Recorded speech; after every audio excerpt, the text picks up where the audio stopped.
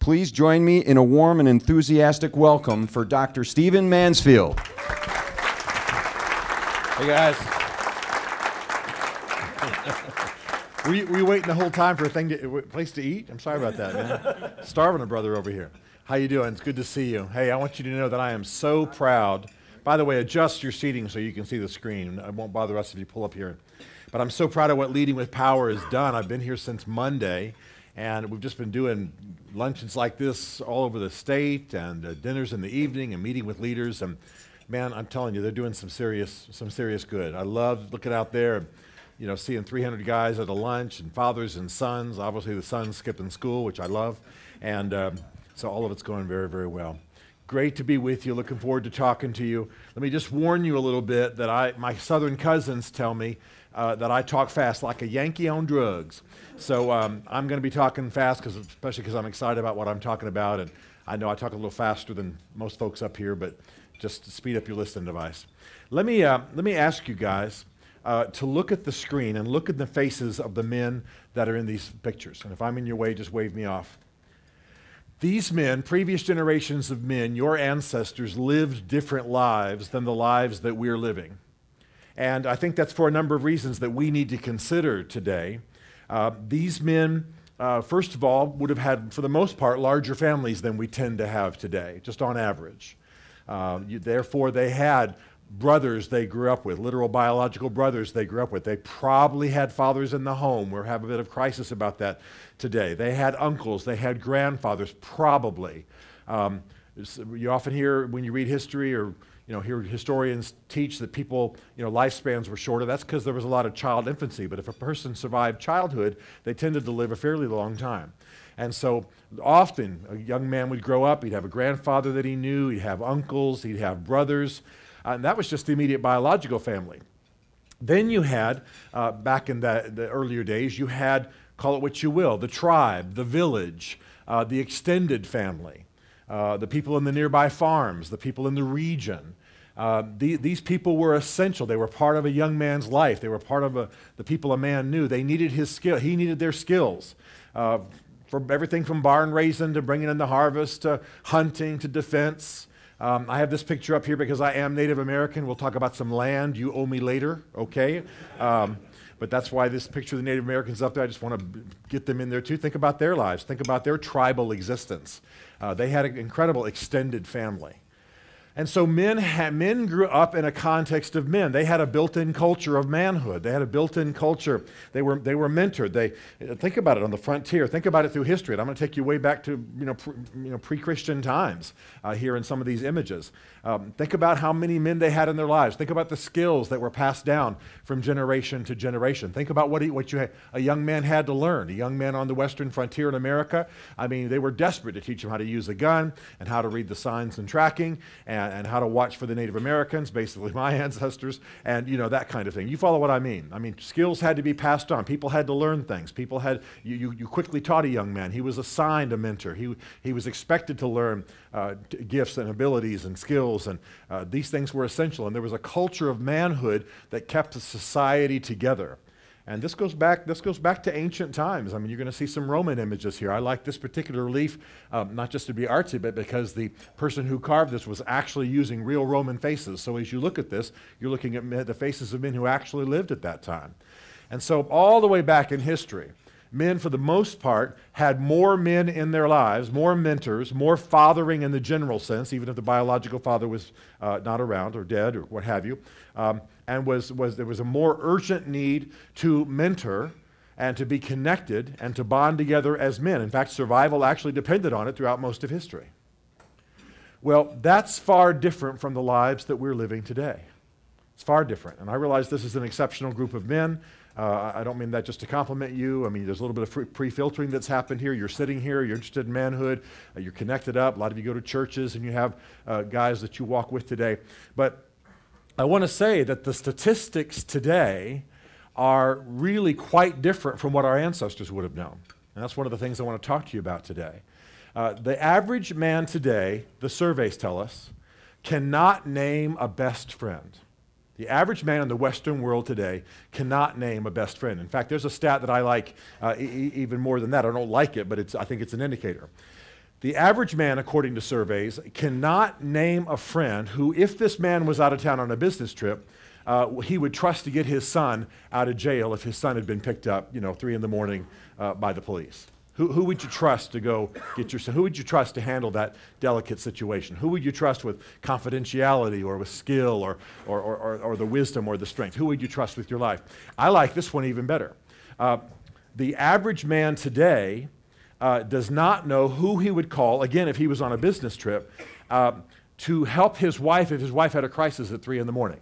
So picture it now. There she is flitting around the house, and she's in her nightie, and maybe the dog's run off, or the son's gotten picked up for whatever, or the plumbing's shooting water all over the house or something. Who do you trust to go over at 3 in the morning to help your wife with some situation when you're out of town?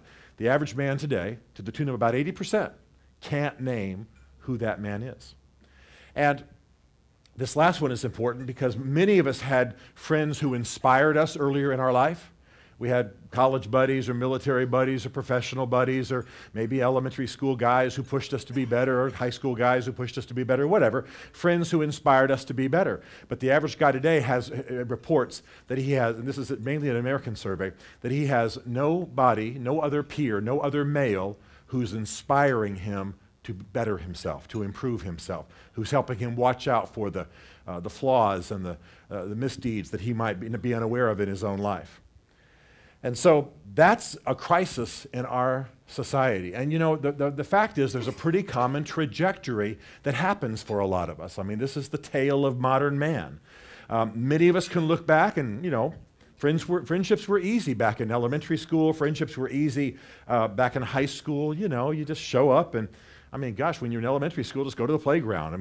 Making friends is like falling off a log. High school, it's easy. You're on the sport, you're on the football team, the basketball team, you're, on the yearbook committee, you're in the band, whatever you are, you got friendships built in. It's easy. It's bonding.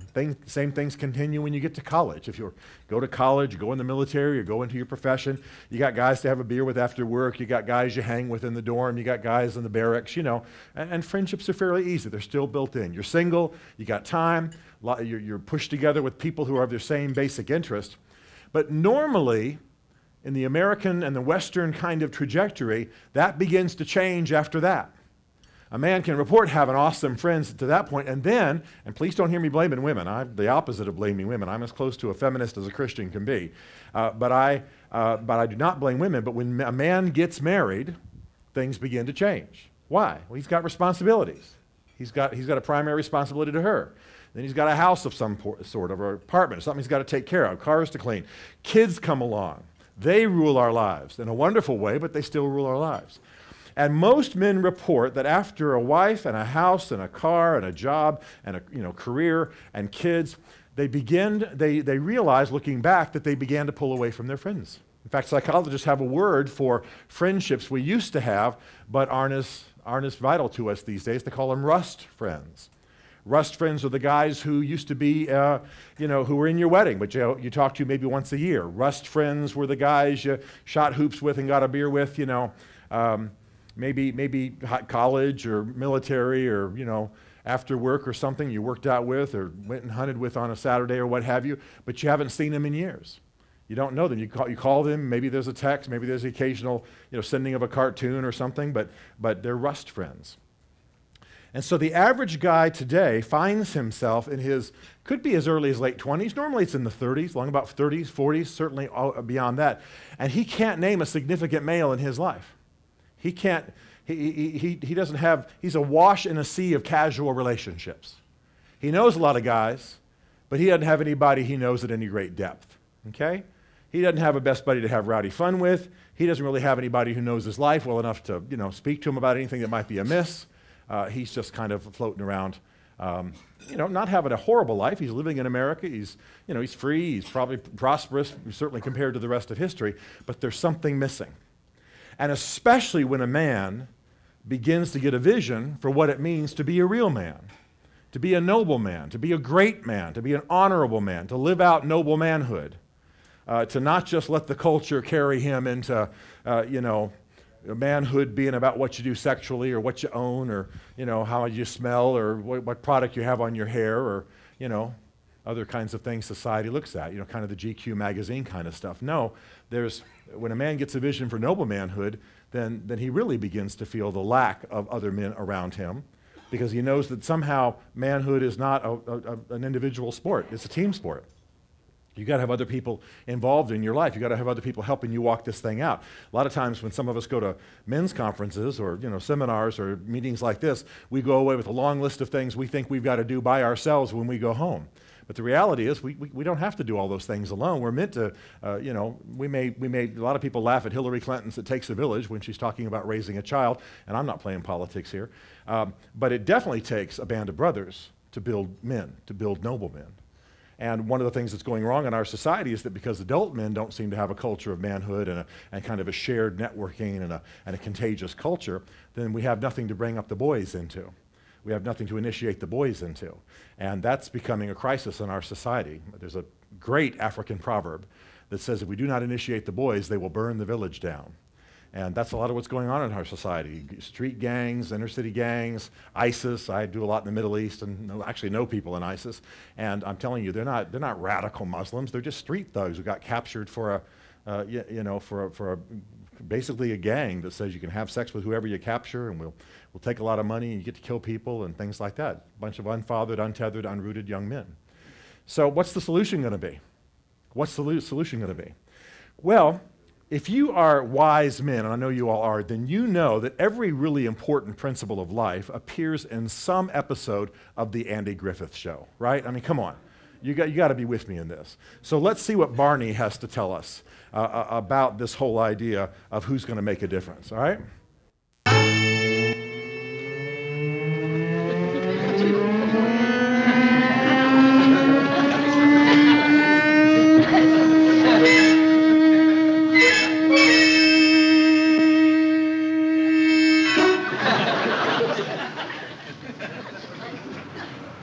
That's them.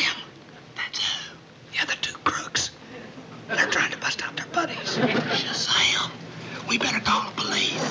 We are the police. That's right. We are, aren't we? All right, now why would I show that? You see, I think we can get in a room like this and we can think that the kind of situations that I'm describing is going to be fixed by Superman. Somebody's going to come in, there's going to be a great speaker, there's going to be a great conference, there's going to be a great book, there's going to be a video series, there's going to be a great retreat. And don't misunderstand, I believe in all of that. Remember what I do. I'm on Fox and CNN all the time, and I'm writing books and doing conferences and speaking to guys like you. But I got to tell you, we got to look around at each other and realize this is not going to get fixed by somebody from the outside coming and fixing it. It's not going to get fixed by Superman. We are the police. I mean that in a non-military sense and a not wanting you to be martial in any way. But we got to look at each other and say, look, if we're going to change manhood in our generation, if we're going to be the men we're meant to be, we are the police. We got to fix this. We got to do this together. So you've already got this booklet in your hand, and the phrase that's at the title of this booklet, Band of Brothers, comes from a great poem, basically a speech by William Shakespeare. There was a battle in the early 1400s, an actual historical battle between France and England. It was called the Battle of Agincourt. And later, after that battle, years after that battle, Shakespeare wrote a play about it called Henry V. Maybe you've even seen the movie Henry V with Kenneth Branagh in it. And in that play about this famous speech, about this famous battle, Shakespeare wrote a speech attributed to Henry V, and he was summarizing what Henry V was supposed to have said. And in this phenomenal thing called the Agincourt speech, by the way, so much beloved by the military that it was spoken on D-Day. Commanders spoke it to their troops on D-Day. It's been spoken recently in Iraq and Afghanistan by American commanders. I lecture at West Point, and so some of these guys come back and say, yeah, I gave the entire speech before my guys went into battle, and it really fired them up. But the phrase that we're stealing from here is we few, we happy few, we band of brothers. We band of brothers. It's a phrase that has lived in history. It's a phrase that really galvanizes what a man's looking for in his relationships. In fact, it was so significant that in our original national anthem here in the U.S., the phrase band of brothers appeared. And then they shifted to another national anthem by Francis Scott Key. So that's why we titled the book this way, and I'm so grateful to Thrivent that they're making it available to each one of you. But basically, it's a blueprint for how you can be intentional in building your band of brothers. We're living in an age, we're living in a culture, we're living in a society where it's not going to happen by accident. If you let things drift along, if you let things just happen the way they naturally happen, what will occur is that you'll eventually drift into rust relationships and find yourself in the condition that I was describing earlier. And I don't think that the great and noble manhood is really possible where men don't have other men in their lives. It's essential that you have men who get you, who understand you, who can see you from 3D, and who can help you. And you need to build a band of brothers around you. So since our time is, I don't want to go past our time, let me take you to some steps for building your band of brothers. My whole point here today is that you've got to be intentional in building your band of brothers, that it's not going to happen by accident, unless you're very, very fortunate. Maybe you've got 6 biological brothers and they're the most awesome guys in the world, and you are a 6-man basketball team all by yourself, and things are awesome. Most of us, though, are swimming in a sea of casual relationships, and we've got to learn how to be intentional about how to build a band of brothers. And that's what I want to talk to you about, even though the rest of it is in this book. One of my favorite commentators on current social trends is a woman, a secular scholar by the name of Camille Paglia. The G in her name is silent. And she wrote once a whole book about manhood and womanhood, and she said, a woman simply is. But a man must become. Now, what is she talking about? She believes that women largely become women through the biological changes in their bodies. You've got daughters, you've got wives, you have sisters, you know what I'm talking about. Women change biologically, and yeah, they need to be mentored and taught character and what have you, but for the most part, they emerge towards womanhood by the biological changes in their bodies. But not so with men.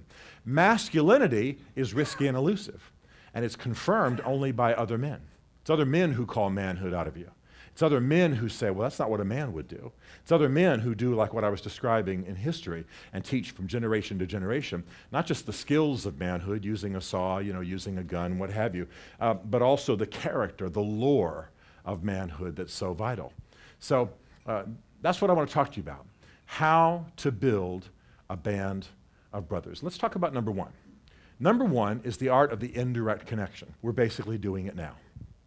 About the last thing any man wants to do is to be asked to go to a meeting where a bunch of chairs are circled up and somebody leans in and says, Joe, tell me how you're feeling today. Joe, just dredge up your most embarrassing, painful memory and tell us all about it. It's okay if you cry, Joe. In fact, that would really be awesome. Most of us have some pretty strong language for that kind of experience, right? Come on, let's be honest. That's the last thing any man needs. What we need is the indirect connection. Men bond best when they're doing other things while they're getting to know each other, okay? It's why some of you are closest to the guys that you served with in the military, or on your football team, or on your basketball team, or when you made that hunting trip that almost went bad, and when we got ourselves out of it, and we've been close ever since. You know what I'm talking about. It's while you're doing other stuff. We got to learn the art of the indirect connection. Even the shyest guy in this room, the least some of you guys just like, hey, party at my house as soon as somebody walks in the door. And some of you are a bit more introvert and a bit more shy. It's fine. Everybody can master the art of the indirect connection. They do studies where they put little girls and little boys in rooms separately, and then the observers, the scientists, are out around watching through two-way mirrors. And so when they put the little girls in there, inevitably, the little girls will take chairs that they have been told they can move anywhere they want, and they will move the chairs facing each other. And eventually, the girls will stare at each other for a while, and finally one of the little girls will say, I like your hair, it sure is a cute dress. That's about all it takes. They are best friends forever. And you guys know exactly what I'm talking about. Some of your wives can make best friends in the time it takes to check out at the grocery store, right? They see another woman, there's a hat, there's a pen, there's a bag, there's something that needs to be that they like, they compliment it, they're off having coffee within 2 days. I mean, it's just how it goes. Men, however, are still suspicious of criminal activity, okay? The men are not sure that they want to bond with anybody who's anywhere near them. What the little boys do is the little boys turn the chairs side by side, shoulder to shoulder. Sit there and look around the room. And you know how it goes. Finally, one of them will say, I bet I can beat you to that tree. I bet we can go beat up Tommy over there in no time. I bet that door will burn if we set it on fire. I mean, you know how it goes, right? I bet we can blow up the dog with some fireworks. I mean, you know, all of you, we could go on for hours about all this kind of thing. So the beginning of taking relationships that in your life that are casual and moving them towards meaningful relationships, moving them towards something more significant, which all of us need. And I'm not suggesting that you force men into some intimacy with you. That just gets weird for all of us. But you know what I'm talking about. We have men in our lives. Many of them are interested in the same things we are. We just don't tend to get past the male barrier, you know? But the indirect connection, the game party, the basketball, the shooting the hoops and getting the beer afterwards, sacrificing some animals, taking the trip, coming over and messing around with whatever, or they're all in some kind of indirect connection. That's what we're doing right now. Food has to always be served. Animals have to always die. Okay, there has to be a sacrifice. With the young, it can be a drum circle. It can be hey, we're going to come over and jam or whatever. The point is, what we don't want to do is start gathering up the men in our lives and saying, come over, we want to talk about our sexual lives together in the room, just us men in a circle staring at each other. Not going to happen. I mean, I do this semi-professionally. I'm not coming. I'm just telling you. I'm not coming to that. Forget that. I'll come over and eat some dead animal. I'll come over and do that. I'll come over and watch the game. I'm happy to come over and watch the Redskins whoop the Packers anytime you want. I'm a chaplain for the Redskins. You got to leave me alone, okay? But the indirect connection, please remember that. Every man in the room has the ability to pull guys together for something fun, and that's how you start getting to know each other. Men check each other out far more when they're doing something else than when they're trying to connect with each other. So don't push it too hard. Don't jam it too hard. Don't get too much in other guys' faces. Just relax. Have fun. Pour something with suds. Talk to each other. Just watch the game. Do something else. That's the beginning of it all. The second thing is the extension of honor. Okay, the extension of honor. What do I mean by that? What starts to change a relationship that you're already in with guys that maybe come about through a bunch of indirect connections is that you start to identify the stuff in another man's life that you see as valuable and that you might need some help in. I love the story in the Bible where David has just come back from whooping up on Goliath. And Jonathan, the son of the king, it says that Jonathan saw him, became one in spirit with him, and loved him as himself, and made covenant with him. In other words, he saw what was good about David, he saw the spirit on the man, he connected with that spirit, and he approached him and began to love him as a brother and began to make covenant with him. I like that. I have a band of brothers. I won't tell you too much about them today. They're great guys. Some of them are great big ex-NFL guys, just because, again, I work closely with the Redskins, so a couple of my guys are ex-Hall of Famer linemen, far bigger than me, and we've got other guys in that group. And a lot of what moved us to another level was when I saw things they needed, or they saw things I needed. I saw things I needed in their life. They saw things in my life they needed. And we started honoring what gifts and abilities each other had and began to enlist help, And so some of these guys are workout hounds, and they're like 300 pounds with a six-pack, Al. I mean, it's unbelievable. One of these guys can bench press 550 pounds. And it's just stunning. And I was with Tony Zach up in LaCrosse. He's one of the leaders of Leading with Power. Tony gets up at 5:30 every morning to go do basically a boot camp workout at 5:30 in the morning. At 5:30 in the morning, I'm on my second nap. You understand how that goes? It's just I'm not working out that way. So if I was with him and hanging with him, I'd say, man, I just admire the way you work out and how devoted you are to that. The guy can bench press 3 times his body weight. I mean, I'd like to be able to do all of that. Can you help me? Can you teach me a little bit about how you got to that point? It's just an extension of honor. It's honoring what you see in a guy's life and starting to pull in something that's mutually beneficial. I guess I could teach him some Latin or something. I don't know what he'd need from me, but still, that's how it goes. Then there's a covenant transition. In men's relationships, there's often a covenant transition. One of my guys is really good at accounting and investing, and another one of my guys, as I say, is really good at workout. And these two guys eventually came to a point where they said, look, I'll tell you what, they'd honored each other, they'd identified the gifts in each other's lives, and they said, man, if you'll help me, I'll help you. Let's help each other. I'll help you be better at workout. You help me do some investing, because some of these NFL guys had lots of money and were just idiots with it. So they began to make a covenant transition. A covenant transition happened when two guys said, we're going to help each other. We're going to help improve each other. We're going to make an agreement to help each other. It doesn't have to last a lifetime. It's not some kind of contract you sign. It's just two guys agreeing that their relationship is not just going to be about fun. It should always be about fun. There should always be smack talk. Animals should always die, okay? But it should also be, if you're going to move towards what we're talking about with the band of brothers, where there's a covenant transition. I need your help, you need my help, or maybe I need your help and you need Joe's help, but still there's going to be a covenant transition. That's an important transition. That's when a man starts to improve. That's when a man realizes what another man has to impart into his life. That's when a man begins to take what he's good at and make it available to other guys he trusts and knows and is close to, so that both can improve and can become what they're made to be. Make me better. Make me better. And when all of that begins to happen, you move to this, and I'm a huge believer in this, the free fire zone. Now, those of you who are ex-military or maybe current military, you know the free fire zone is something else. It has to do with the rules of engagement on a battlefield. But in the context I'm talking about here, a free fire zone is where we have an agreement that anything that needs to be said to make me better, and anything that needs to be said to make any of our guys better, does get said respectfully, lovingly, but we're steel sharpening steel. We help each other become better. And I got to tell you, this arrangement has changed my life. You know, the problem with men, for the most part, amongst all other things, is that we got these weird cultural situations. Down south, why, I would never hurt his feelings by speaking to him of what is wrong in his life, right? We're all too polite and we're all too hesitant.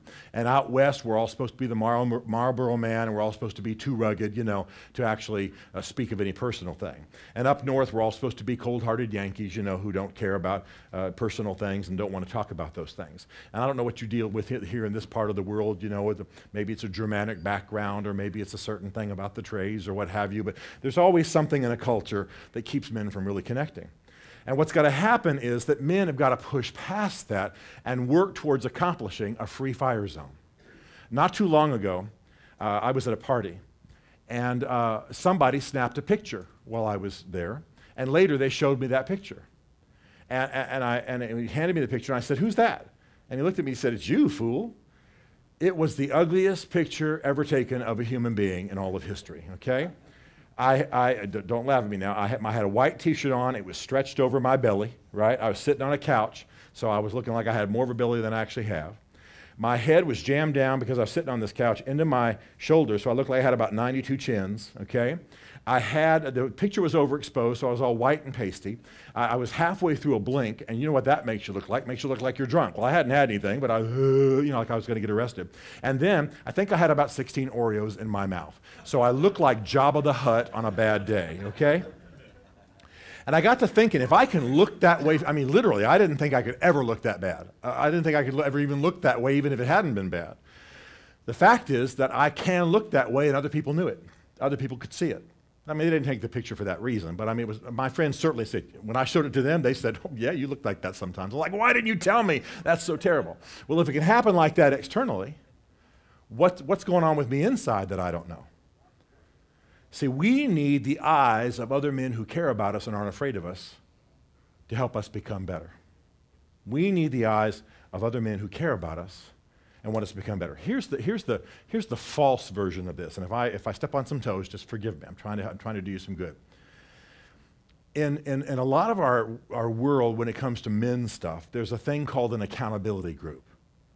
And I think an accountability group is a false step towards the free fire zone and a band of brothers. Because an accountability group usually means that I'm supposed to figure out what's wrong with me, hang on to that knowledge for a couple of weeks, drive over to the breakfast spot, and over steak and eggs or biscuits and gravy or whatever, I'm supposed to tell a bunch of guys I don't see very often what's wrong with me so that they can give me some advice and maybe pray for me. Well, I guess that's not bad. It's okay, but it's not everything that I need, because if you're waiting for me to figure out what's wrong with me, we're screwed, okay? If you're waiting for me to have the courage to hang on to that knowledge for 2 weeks and take it to some guys I don't see very often, we're screwed. If you're waiting for me to tell you that story rather than the victory I had last week, we're screwed. You follow what I'm saying? Everything's working against this. Gentlemen, what I need are men I'm doing life with. I need men who are walking closely enough with me to know my life without me having to describe it to them. I need men who can recognize that I've taken the second or the third look at the backside of the waitress and ask me what's going on at home. I need guys who know that my problem is not cocaine or anything else I might snort up my nose, that if somebody says Mansfield's doing a line, it's a line of Oreos, okay? Don't laugh at me, you guys that got the same addiction. We're going to have an intervention here in just a minute. That's why they put Oreos in rows in the bag, so that I can snort them up as fast as humanly possible, okay? My guys know that my problem is not women and booze. My problem is that I can put away a bag of Oreos and 9 or 10 Snickers along the way. I can eat too much, right? Especially when I'm hanging with Keith. It's just an addiction. And so my guys know that my problem is not what you might think. My problem can be bitterness, or my problem can be dropping the F-bomb when I shouldn't. Or my guys know what's wrong with me, what the deal is. They hear the angry phone call with my wife and go, what's going on at home? I don't have any special problems, and being a band of brothers is not about guarding against some evil that looms at the door. It's about helping a man be his best. But you got to know him, you got to be able to see him 3D so he can become what he's called to be, what he's made to be. I don't want him to interpret it for me. I don't want him to have to figure it out and tell me. He'll probably get it wrong. I need to be able to see him. I need to be able to walk with him. I need to be able to have us each see each other's lives and encourage each other to be better. And I got to tell you, since I know a lot of you guys are in business, that what I'm finding happen, and what I see happen all over this country with guys who are forming a band of brothers, is actually having a huge impact, not just on their lives as fathers and husbands and church members or buddies, but it's also changing them in business, because the same things that are hindering you and causing you problems at home are causing you problems at the business. This is no question about it. One of my guys in my band looked at me one time and he said, I never feel as unimportant as I do in your presence. Well, I was stunned. I'd been a leader of a lot of organizations by then and done a lot of things. Why in the world would that be true? And when we really drilled down to it, and I was so glad he said something, I have kind of it's actually a Cherokee habit of looking up and looking away when I'm thinking about something. Well, he's sitting here telling me something about his life. And so what's my body language saying? My body language is saying I'm not interested, because I'm going, I'm thinking, I'm engaged. But I've got to learn some principles about how human beings function, learn to turn towards him and focus on him so he feels like I'm actually connected. I am connected. I do care about him, but I'm not sending that signal to him. I can't tell you how just that complaint, well, he had a glass of wine in one hand and a steak in the other, and he said, dude, I never feel as unimportant as I do when I'm in your presence.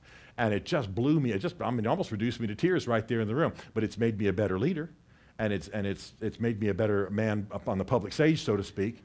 And not just, it also made me a better father, better husband. I mean, who knows what I was doing to my wife, my kids. I cared about them, I loved them, but I wasn't engaging. So this issue of building a free fire zone, being with some guys where everything that needs to be said to make us better, to make us the kind of men we want to be, to address whatever it is, dropping the F-bomb, bad grammar. It's not an opportunity to beat on a guy. It's an opportunity to hold up a mirror and help him be better, and then be committed to helping him be better. The guy who encourages our group to work out more shows up at our house at 6 o'clock. And he's about 6'5", 300 pounds. When he comes to your house to take you for a run, you go. I'm just telling you, you go. You don't resist, all right? What you're trying to build here is a contagious culture. You're trying to build a contagious culture of inspiration, of achievement, of confrontation, of loving confrontation. Don't be afraid of the word confrontation. I assume all of you who don't live in this hotel drove here in a car, right? You got here by a series of small explosions. That's what an engine is. Well, if we don't have small explosions in our lives, small confrontations, we're going to have gigantic ones. If you're not having a kind of relationship with your spouse where she can tell you what's wrong, bring a complaint, have a problem dealt with at the low level, if those things aren't happening, it's just going to build up and build up and build up until you have the massive explosions that can be life-damaging. So a series of small explosions is actually part of healthy relationships, is what people ought to have. You want to have those. I love that my band of brothers watches me, checks on me, keeps me humble, loves me, inspires me, but keeps an eye on what's wrong with me. I assure you that while I've been here this week, I showed up Monday, one of my guys has called, checked on me, how you doing? Now he's not worried that I'm going to flip out or go crazy. I mean, I'm a guy committed to an ethical code. I'm not misbehaving in any way, but he is going to ask me, how many Oreos have you had? He is going to ask me that. How's the eating going? He'll ask me that just in passing. It's not like, okay, brother, sit down, stare in the mirror, and let me ask you, how much food have you had? That's just silly. That's just stupid. No, it's all in passing. You doing okay? Everything okay? You're not bitter. You're not overly tired. You didn't flip by some HBO porn on the TV and get hooked by it. We live in the real world. We all know what reaches to a man's soul, And so he asked me about this. It's a contagious culture of manhood And what's great about it is that then we have something to bring up the young men in, because that's one of the great crises. Let me ask you to listen to the words, and there's certain movies you're not going to go to heaven without, and you got to watch them or you don't go. And one of them is Seabiscuit, okay? One of them is Seabiscuit. You have to watch all the Andy Griffith shows too. And at the very end of Seabiscuit, there's something that's said that describes pretty much what I'm talking about here.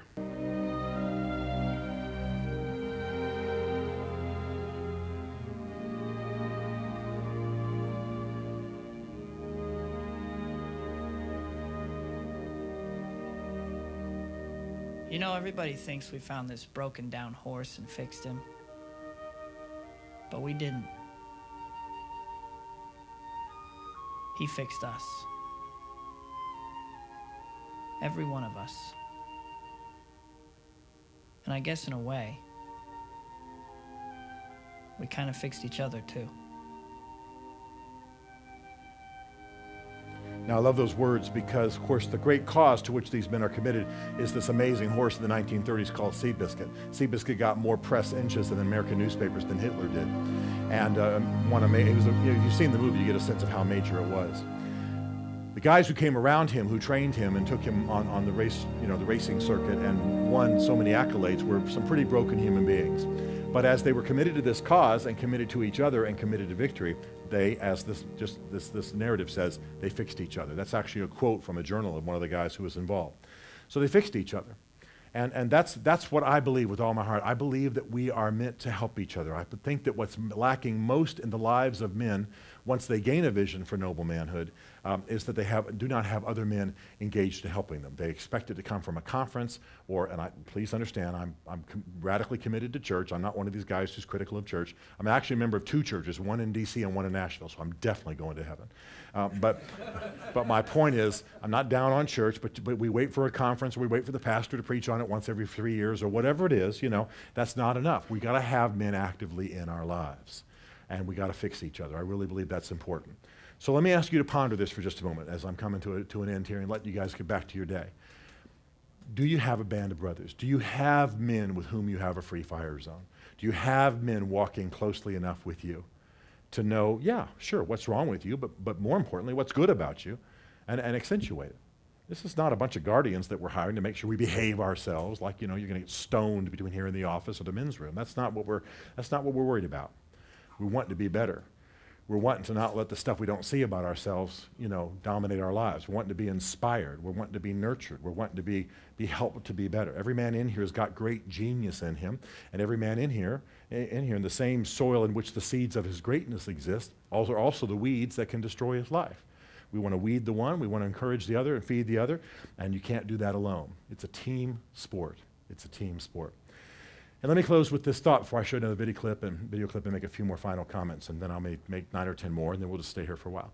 I want to make sure that you understand that I've been hiding the fact that I'm a Christian, and I'm not trying to force you into anything if you're not, but I believe that it's God who made manhood, God who made men to be the way they are.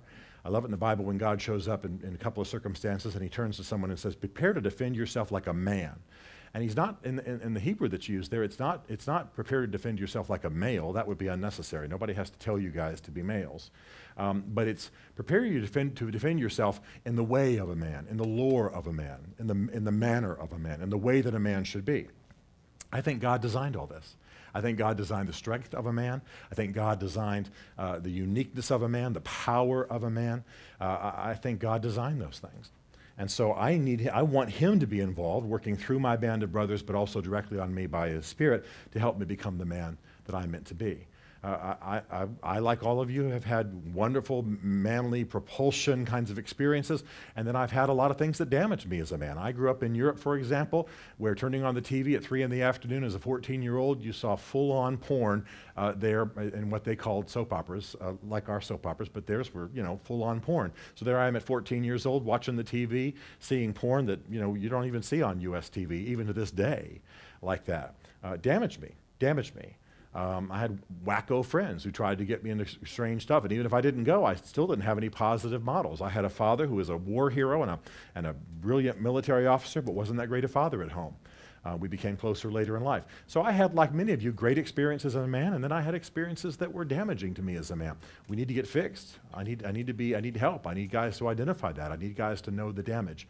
And I need the Lord to restore me to my life as a good and a righteous man. That's what leading with power is all about, and that's what we're here talking about. And the good news for you is if you've been trying to do it alone and you've really felt like a failure at it, it's okay. You don't have to do it alone. Build a band of brothers. Build a band of brothers. And so what I want you to experience is what's mentioned in another movie you won't go to heaven without, and that's Chariots of Fire. I hope you've seen this movie. And in that movie, the actor who is playing Eric Liddell, who is an Olympic champion in the 1920s, and by the way, Liddell actually said these words, explains that when he runs, he feels God's pleasure. That's what I want for you as you pursue noble manhood. Listen to these words. Jenny, you've got to understand. I believe that God made me for a purpose, for China. But he also made me fast. And when I run, I feel his pleasure. So what I'm hoping for you as you continue with leading with power, as you invest in each other's lives, as you know each other, is that you will pursue noble manhood together, that you'll read this little booklet, other books like it, great literature out there, that you'll connect with guys through leading with power, and that you'll become the great men you're meant to be. I want you to go build, but I want you to feel God's pleasure as you do. Listen to me now. Every man is fighting a great battle of some kind. The purpose of a band of brothers is that you join him in that battle and enlist him or the others in helping you fight the great battles of your life so you can become the great man you're called to be. Proud of you guys being here. It's an honor to be with you. God bless you.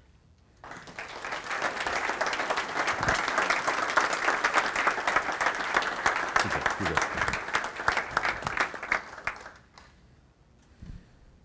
We have an opportunity to ask a question or two. If any question comes to mind, just start your brain thinking about a question. And I guess I have one. Your first book you ever wrote was about an individual.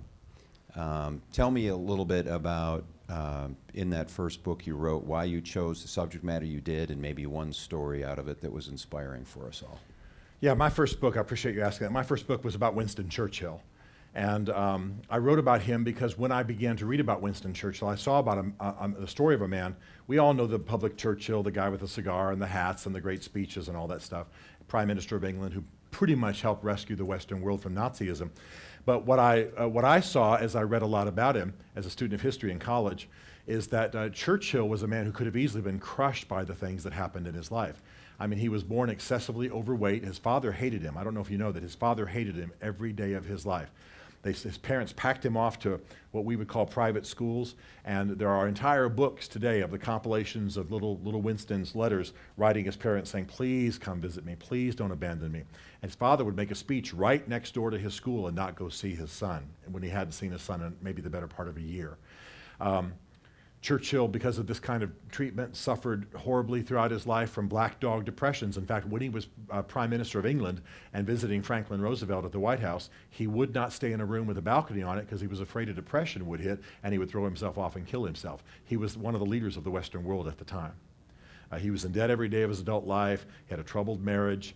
One of his kids committed suicide. 2 drank themselves to death. He had a daughter die in infancy. I mean, the guy suffered. But still, he overcame and learned the lessons in the dark night of his soul to become a great leader. All the surveys say he was the greatest leader of the last century. So I write biographies about famous leaders that everybody knows, but I like writing stories about those leaders that people don't know. And that's what I did, for example, in Mansfield's book of Manly Men. I write about Lincoln, but I write about how he almost killed himself because he was so depressed. I write about others, but I write about the dark side of their story. Theodore Roosevelt lost his mother and his wife in the same house on the same day from the same disease and almost never recovered from it, but went on later to become the great man we know now. But he had to farm that valley first. So that's why I wrote those things. Thanks for asking. Yeah, thank you.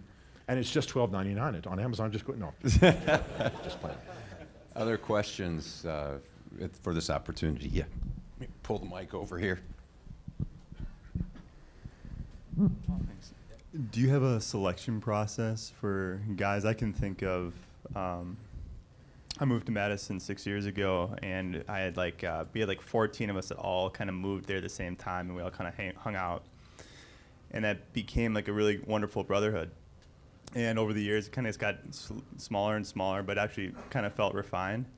And now, like kind of 6 years later, like none of us hang out, like none of us. And you know, it's hard to rekindle those relationships. And so I'm kind of starting new. Yeah. So how do you know like who to reinvest in? How do you know like who to like kind of bring back these rusty friends? And how do you know I need to make something new? Do you have any thoughts on that? Yeah, I mean, I can tell you what we do. Everything that's valuable has life grows, and it's got to expand. So you were, and I'm not criticizing, you had a group of guys and you were really trying to do it permanently with them. What probably needed to happen is you bring in fresh blood, new people, you know, and then the guys are going to rotate out. People are going to move. A lot of the people I speak to and hang with and try to help are in the military, and they're moving every year or two, and so they're starting a new band of brothers at every new post, and so. Don't be nervous if the season for a given group or band of brothers or one of the guys in the band of brothers just comes to an end. You know, it's just a change. Life changes, needs change, personalities change. You know, there's not one pattern. Number one, but number two, it doesn't necessarily have to be in that same configuration forever. In fact, if you got the same guys who meet year after year after year, I'm concerned they have more of a stake club than they have a real band of brothers. Bring in the new guy, bring in the troubled guy so they can help him. You know, expand, grow, morph, increase, you know. Let the skills of new people challenge you, you know, otherwise everybody's sitting around fat and happy and going, well, nothing wrong with you, awesome, let's go eat, you know, kind of thing, rather than seeing what's really of need. So I commend you for having a band of brothers. I understand the grief of losing the guys you once walked with. Don't feel like you have to draw those same guys back, you know. Ask God if you believe that way. I do. That's why I talk about it. I'm not trying to jam faith down anybody's throat. Watch your life. Watch your relationships. See who you can sort of, you know, begin to have the indirect connection with and move down the progression that I've talked about. But part of what I wanted to tell you is good news. Some of what you're dealing with is normal. Everything morphs. Everything changes. Seasons happen in people's lives. I don't want to hang with the nitwits I'm hanging now with forever. I mean, come on. I even tell them that. Why don't you guys move away or something so I can have some other, you know, we're just having fun. But I know it's painful, but don't sweat it. If you're hungry for it, keep an eye out for those in your life. You'll bring a new band around, and the other guys will drift back when they find out something cool is happening, if they're supposed to be connected with you, you know? If they're not with you, they can't leave, and if they are with you, they can't leave, and they aren't with you, they can't stay, you know? So just relax that there's a natural rhythm to all of that, okay? Great question. Other questions? Yes. Time for one more question after this. All right, better be an awesome question, that last question. Wow, Better the be pressure's amazing. on here. Yeah. Let's see what I can come up with. You deal with perception all the time. And for something like this to happen, it takes time. If I spend 5 hours on a golf course with some guys, then I'm at home saying, well, you just spent 5 hours on a golf course. And it's always perceived as you're robbing family, you're robbing marriage, you're robbing the kids so you could have time on your own. How do you address that? Well, I don't play golf because I already have a religion. I don't really. You know, I think the issue is that it's a trade-off. If my wife, if her cup is full throughout the week, then what I do on Saturday has not got the big focus to it. You know what I mean? If I'm going to go do whatever, you know, play racquetball or hike or whatever it is I like to do on a Saturday, not going to be with my wife. If she's had my attention, my investment all through the week or previous weeks or whatever, she's not going to sweat just what I do on a Saturday afternoon. Usually, there's a lot of heat and scrutiny on what a man does on a weekend because there hadn't been much going on otherwise. So I believe in being very intentional in almost negotiating these things. My wife and I. She's an executive. She's very busy. I'm busy. So we have weekends we get away. We have nights we date. We agree to touch base with each other constantly. We agree to nights that whatever else we're doing doesn't go past 8 o'clock. You know, that kind of stuff. We negotiate it. And I'm not saying that we don't love each other, so we have to be practical and, you know, lawyer-like. I'm just saying that that's how we protect our relationship. So my suggestion is that you know, if you really love golf, great, but realize there's a trade-off to be made. In time and in those relationships. Look at your kids, look at your grandkids, look at your relationship with your wife and say, you know, am I prioritizing those investments to the fulfillment of that individual and make the trade-off. Nothing wrong with golf on a Saturday afternoon, for heaven's sakes, a man needs that. But there are other things that he's got to be willing to make the investment with. I think the main issue is that it's intentional and that we're not just letting our lives drift into neglect of things that are important for us. Do yourself a favor, love your wife. Do yourself a favor, love your wife, okay? Good advice there. All right, one more. One more question? Josh, you can come on up too. One more question? Anybody have it? Come on, there's got to be an All right, awesome. Josh is going to do some, if you had it, you can All raise right. your hand. Yeah, there you go. Wait for the mic, will you, bud? I guess all of us guys deal with, we don't want to show weakness.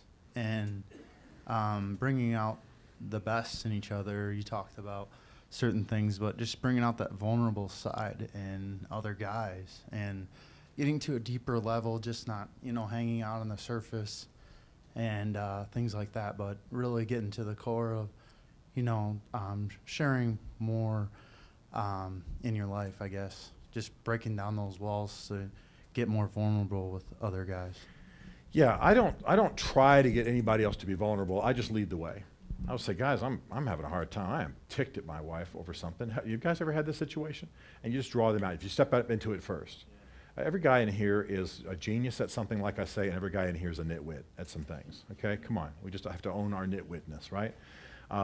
Everybody's brilliant at something, and when they're in that moment, they just look like the greatest thing on the planet, and everybody else at other times is just a fool.